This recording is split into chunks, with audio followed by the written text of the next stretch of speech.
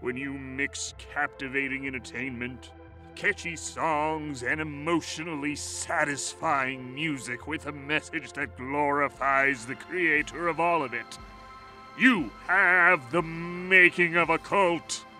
Barney has become the leader of a children's cult.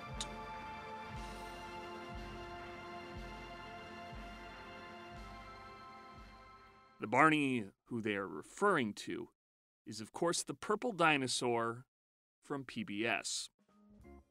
That quote is from The Purple Messiah, a booklet about the dangers of the prehistoric children's dinosaur from the Free Pentecostal Church.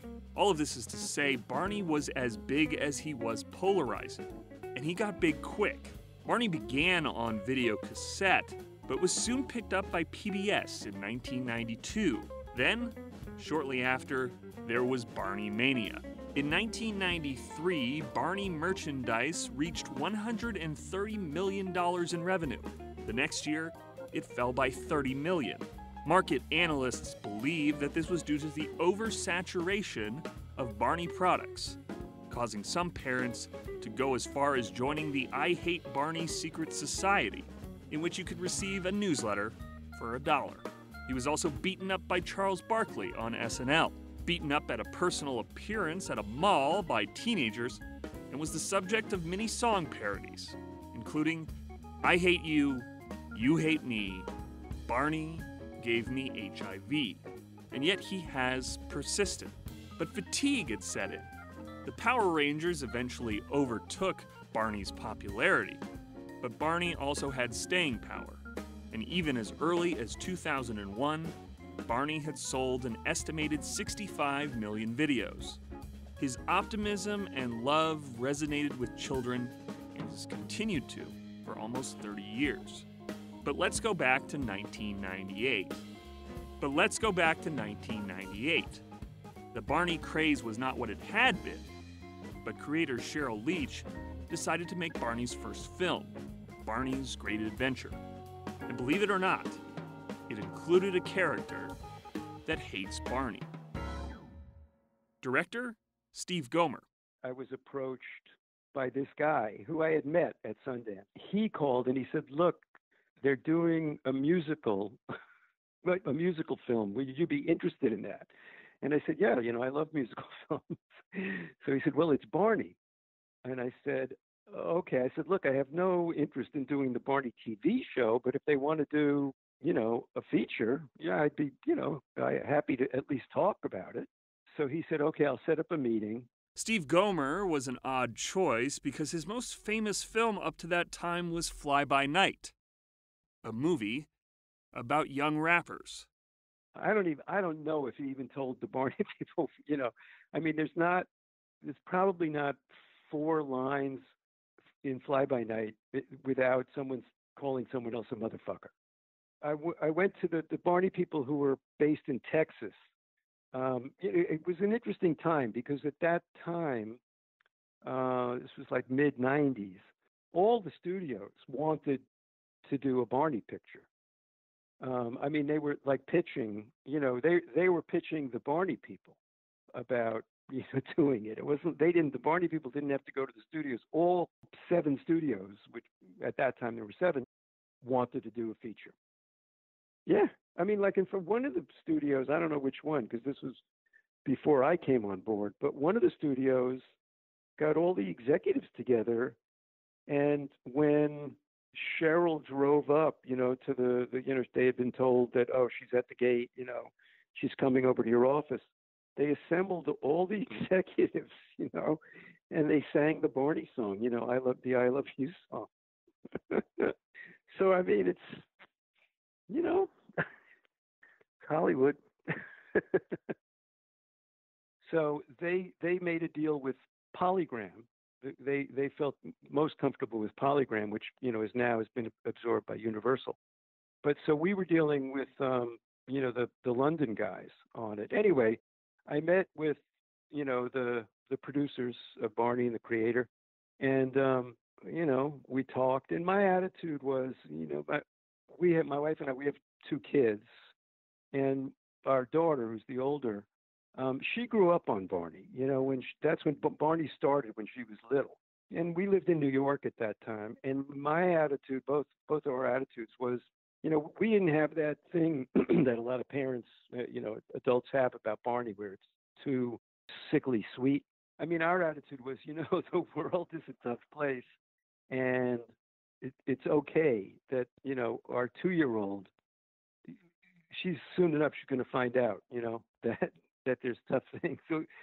So we were okay that, it's just this big, happy, lovey kind of creature, right? It was like, okay. So we had a few meetings, we talked about it, and they liked me, and so hired me to do it. And they had a script, but the guy who wrote the script, who was the head writer on the TV show, had never read a film script. So the script was like, 200 pages long. I mean, it was like an encyclopedia. So I said, look, this is like a 3.5-hour film. I don't think that's what you guys want, right? And they said no. So I said, I'd like to work with the writer, so they were happy to do that. I still to this day doubt that they ever saw Fly By Night. I don't know. They never talked to me about it. I know that, but they hired me to do the picture, and I was happy. And my attitude towards it was, this is the way I looked at it. I felt like, first of all, Barney is going to probably be the first picture that many kids see, because the target audience for Barney is like 2 to 5. So I thought, okay, so let's do something really special, that these kids will remember, when they grow up, it's like get them, involved in, liking movies. So that was kind of my approach. And the other thing, and this was kind of, bizarre maybe, but, I looked at it and I said, well, the Wizard of Oz has people, in costumes, animal costumes, and that's a good picture. So I just looked at it and thought, well, we can make a good picture, even though there's these dinosaurs in it, with foam costumes. It kind of went from there. We scouted many locations, but in my mind, I wanted to work in Montreal because, well, first of all, we could save money, shooting in Canada. But the other thing was, this is when Cirque du Soleil was, it was before Cirque du Soleil had, exploded, and had become this giant thing. It was, people knew about them, but they didn't have, 6 or 7 shows running, in Las Vegas and shows all over the world. And I wanted to work with them. I thought, this was even before we finished working on the script. I just felt that there was something about their work, that would have a good influence on the Barney work. And, talked to them and they agreed. So all the day players in the picture are Cirque du Soleil people. The only actors are, the grandparents, the kids. That's it. And the various people playing, Barney and Baby Bop and so forth. Anyway, so they gave us a lot of money. I worked with the writer for a while, and my feeling, I had a very strong feeling. Since I didn't share this with other adults, that as I say, we were okay with Barney, but I knew that most adults, hated Barney, and they would just put their kids down and leave the room. So I said to the Barney people that I said, look, we need to have a character in this picture who hates Barney. Look, pal, real dinosaurs don't talk, and real dinosaurs don't laugh. Because there aren't any real dinosaurs anymore. Oh, well, I'm as real as your imagination. And that's something that's very real. Parents in a movie theater, you're not going to put your kid down and go out to the lobby or go home. You're going to sit and watch the movie. So I just felt like we needed somebody in the picture who the adults could relate to. What do you think you're doing? Who, me?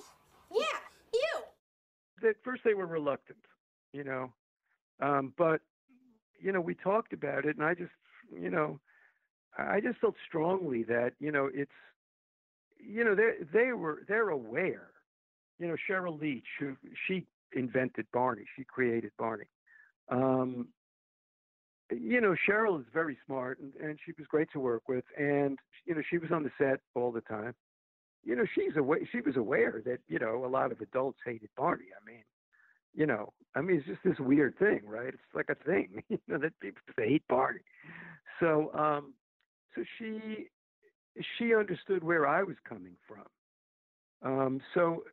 She thought about it for maybe a couple of days, but then she said, "Yeah, that's a good idea," and that became the plot. Where the original script, there wasn't, the original script was kind of just a chase, but there's like nothing going on really.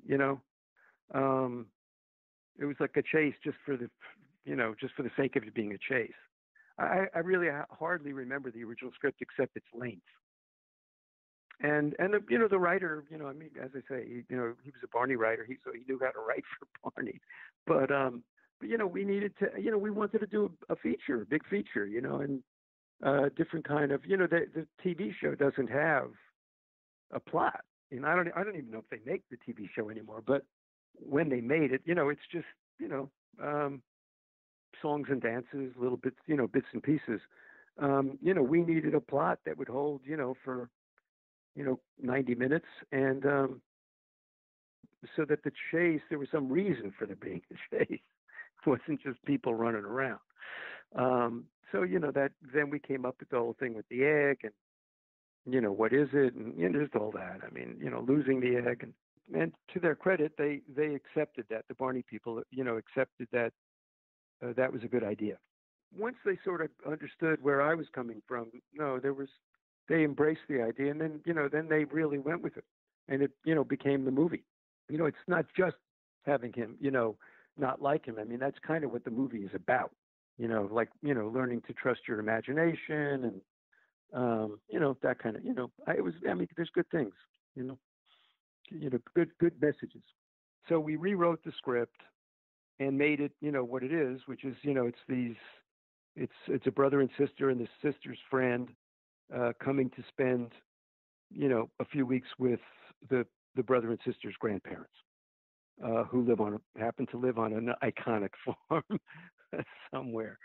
So that was how it all started, and they gave us, we had a very generous schedule. They gave me time to rehearse, because we not only had to rehearse the actors, the kids, but we also had to, work on the dancing. So also, the Cirque du Soleil choreographer, Deborah Brown, she choreographed the numbers. And then we also, sat down and talked about what changes needed to be made, because, the way the Barney costume worked on the TV show, was, there's a guy in the suit and another guy who speaks for Barney. It's two different people. So, and they didn't make any, the Barney TV show was all on a set, and we were going to be mostly, outside. That wouldn't work for us. We couldn't have a guy speaking, let's say like a block away from, the guy who's in the Barney suit. We were able to get them to, slightly redesign the Barney outfit so that there's a speaker in it. So that, the actor who's talking off stage for Barney is coming out of Barney's mouth, essentially. And so it just made it easier to shoot, and to, they could walk around, and, also the actors had an easier time just looking at, the creature, and not, off to the side. It gets confusing. Anyhow, so then we all went up to Montreal. We rehearsed for a couple of weeks, and then we started shooting. Fairly short days, because, just about every scene has the kids in it. And so, I think, I forget what our restrictions were, but it was maybe, like a 9 or a 10-hour day. And then the other thing was, the guys in the suits, they can't stay in them for very long. They're really hot. In fact, in the Barney costume, we had to, in addition to the speaker, we also rigged like a cooling system in it. It's like a very elaborate thing. But or else, I mean, because we were shooting, there were some days pretty hot, and but we had to shoot. So so between the kids and the people in the costumes, we, our days, I mean, they probably were 10-hour days, and mostly a shooting day on most other pictures is like 13 hours. So anyhow, it was a smooth shoot. The crew was great. People were in very good spirits. We didn't have any hitches. In fact, and then we had the restaurant scene is added. We added that scene. That was written while we were up there and built the set for it, and because the Barney people felt that we should have, I don't know, they just had in their heads that we should have a scene where Barney's in a restaurant. So we came up with the idea. It was like, okay, you want Barney in a restaurant, fine. And I don't know, we just fit it in the schedule and did it. So, it was that kind of shoot. It was a very comfortable shoot. There's some blow-ups along the way, but mostly, okay. Okay, Barney, if you're really here because my imagination, then you're about to disappear. Cody!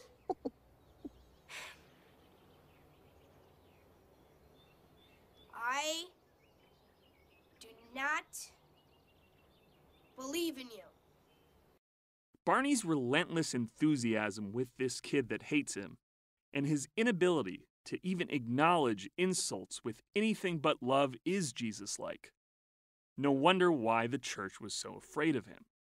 The real world is perhaps too hardened and cynical for Barney, which is perhaps the point. In a world like ours, someone as peaceful, loving, and in favor of alternative families sticks out like a big purple dinosaur. Yeah, look, we got really good reviews. It was pretty funny. I mean, one of the reviews I remember was it said this picture is much better than it needs to be. That was a pretty interesting review. It cracked me up. I think there was a couple of problems. One was it was kind of towards the end of Barney's popularity, for whatever reason, things changed. So that was part, but the other part was, and that the studio people, I mean, one of the studio guys came up to me. I think I was back on the lot a few weeks after the picture opened. And, I think we had lunch, and he said, I think you did a really good job on that picture. He goes, but we only realized after you were in production that since the target audience for Barney is 2 to 5-year-olds, it suddenly dawned on us that 2 to 5-year-olds don't pay. They get into movies free, right? 5 and under, you go for free. So he said, so we realized when you were way into it that we weren't going to make any money on this picture. And that was the case. Look, I don't know. I think it broke even finally, but, it really depended on, like VHS sales and stuff like that. I mean, that was the bigger money maker, even though, in terms of tickets,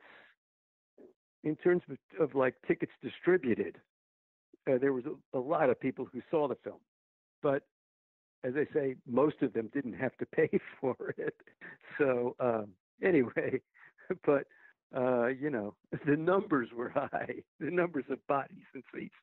But then it sold a lot of because it was VHS at that time.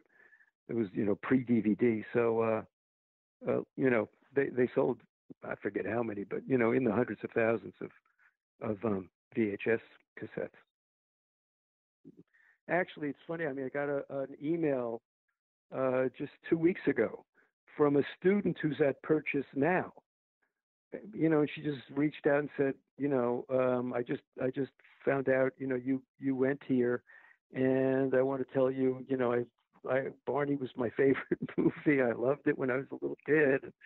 So it's nice to, you make a picture, it goes out. You don't have any, you don't have anything to do with it anymore.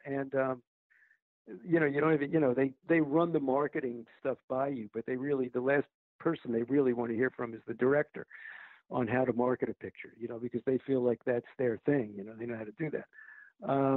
But and that's also, that extends to the studio. Studio was very good. I mean, they were very supportive, helpful. It was just the vibes were good on that picture. And, it's not, whenever I hear from people who, mention it, it's nice. It's a good, I'm glad. I'm glad people enjoyed it and, seem to continue to be enjoying it to some degree. So, and I think it did hit what we were hoping that, it is. I mean, I've had a few people tell me, that was the first movie I saw. So, that's a good thing.